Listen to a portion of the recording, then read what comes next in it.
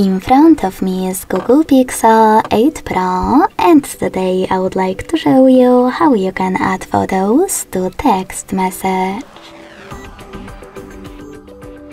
Begin by opening Messages app and selecting or creating a chat. Following that, click on this little icon of a camera and the photo at the bottom left corner.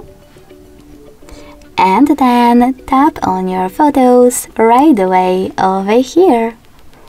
If you wish to, you can also access folders and click on your photos in Photos category, or select the chosen one from one of your albums.